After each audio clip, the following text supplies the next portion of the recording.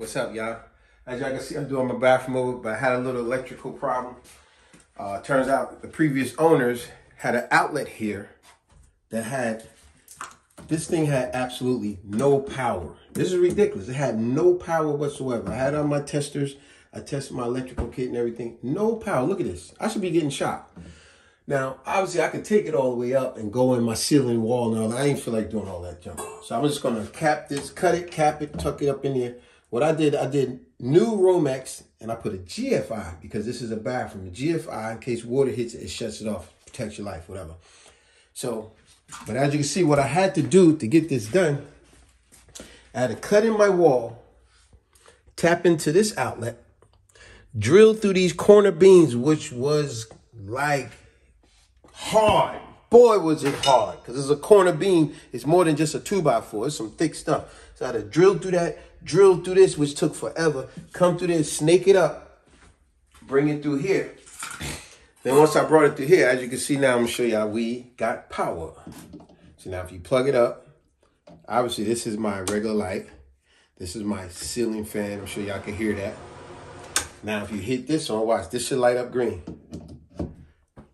Obviously no green, right? Which means it's a GFI. I got it on safety protector. So you want light, you hit this, watch this. Boom. See it turns green? Now we got power. If water was to hit that, it'll shut off, this will turn red. It'll tell you it's faulty for some reason.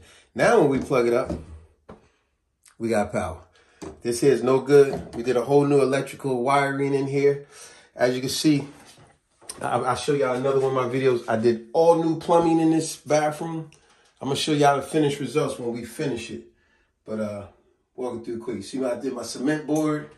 Me and my wife, every job I do, my wife be right by my side doing everything with me. Hi. So now we're going to membrane waterproof it today. And then we're going to tile it tomorrow. And we'll show y'all the finishing results. But pretty much this video today was just about the electrical problem. Another reason I had to stress that, because it's just like when I'm doing work for people. Sometimes I give a person a price, but I always got to tell them, you never know what's behind these walls. You know, give you a prime example. Let's say I was doing a bathroom over for a person and they want an outlet. They may not have no clue. Once you have to do your sheetrock and all that, put your new toilet, new sink, new tub, all that, that's fine.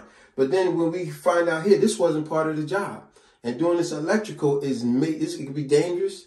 It could be time consuming. It could be hard. And that's what a lot of people, especially women, they be like, oh my God, why is it taking so long? Why it cost so much? Y'all have no clue what this stuff does sometimes and how hard it is. You got to drill through beams. You got to snake through walls. You got to tap into another electric source. Maybe your electric panel is not worded right, which that was the case here too. They had this breaker as nothing, zero. I could not find the electric source. I had to do a lot of problem solving to find the electric source. Then I had to write it. Hope y'all appreciate that. Peace.